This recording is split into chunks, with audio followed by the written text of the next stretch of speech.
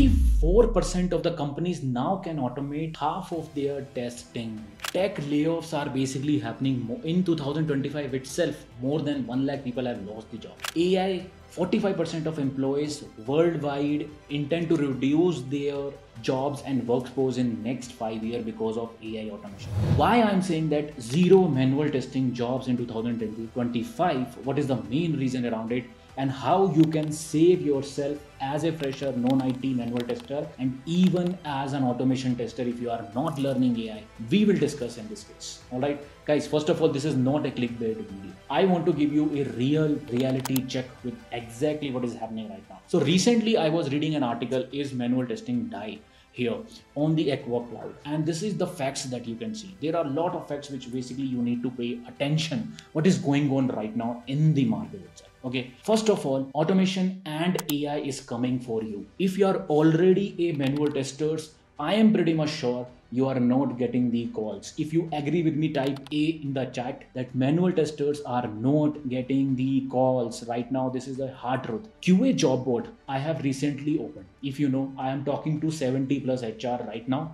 They told me, Pramod, we don't want to hire the manual testers. We want to hire manual testers who knows automation or automation tester itself. Even in our current company also, we have given two choices to the people, right? Either learn automation or leave the job. This is what is happening right now. So if you are not learning AI as well as not learning the automation also, then things are very scary for you, because these type of articles and these types of things which are coming for you. All right. So as a manual tester, rule number one which you do, industry mass layoffs are happening for my manual roles. And this is, I am not making this up, everyone. I am basically giving you a reality check right now.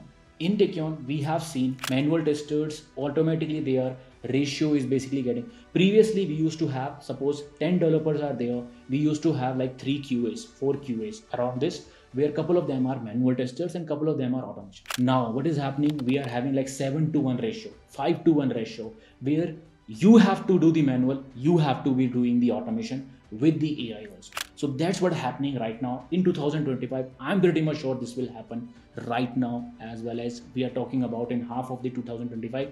This will definitely do. Third important point which I want to talk about is hybrid roles. Let me tell you very clarity.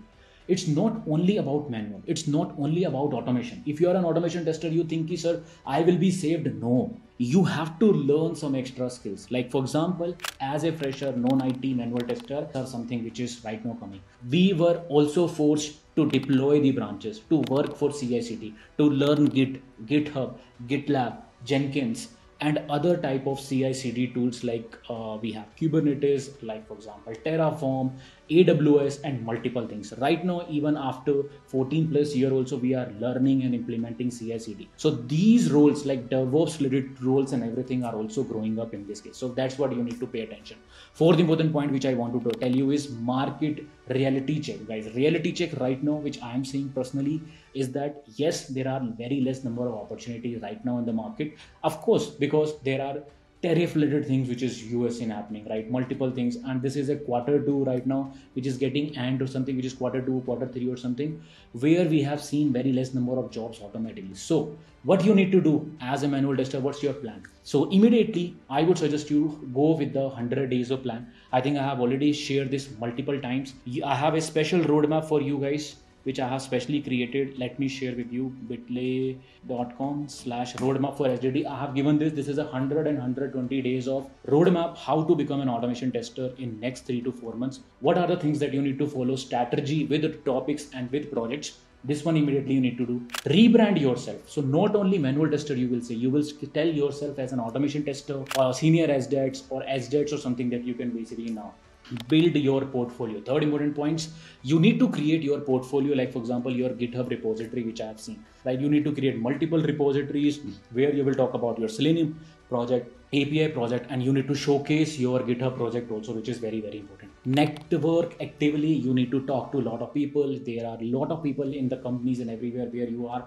Network them, let them know that you are interested in automation role and AI role. That's what exactly you need to do side by side. Get certification. This is again, I am against the IST cube in everything, but right now what I have seen, people are getting, the resumes are getting selected more in the ATS, which is application tracking system, whenever you have a ISTQB foundation level. So take it. I know it's a $150 or $200, which I used to remember when I have taken. You can take it if your time allows. Position as a hybrid specialist, which means don't say only manual, say automation, include at least half of the experience as an automation. This is very, very important that everyone should do it immediately. Next important thing you need to do is AI integration, and AI things also you need to mention in your resume. You can mention about generative AI agents that you have built, and how exactly AI related things like MCP servers and everything you have used in your current project and everything. Even if you have not used, try to learn from externally and include that into your portfolio. So make sure that you prepare a resume